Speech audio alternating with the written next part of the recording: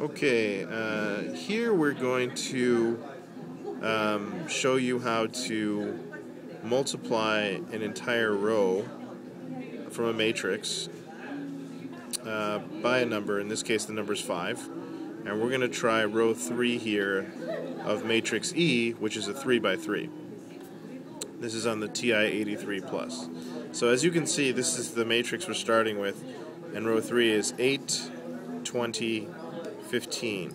So what we're going to do is quit out of this and hit matrix. First choose the operation you want to do. And in this case, we're going to choose E, which is asterisk row. In other words, multiplying the row. And then we're going to choose the number with which we want to multiply the particular row by. In this case, I think we said 5. So we're going to choose 5. And then we're going to hit a comma to designate which matrix we're talking about. So in this case, we're going to choose matrix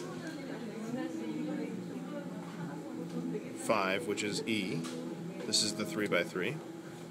And since we want to do row 3, we're going to put another comma in there and show you that it's row 3.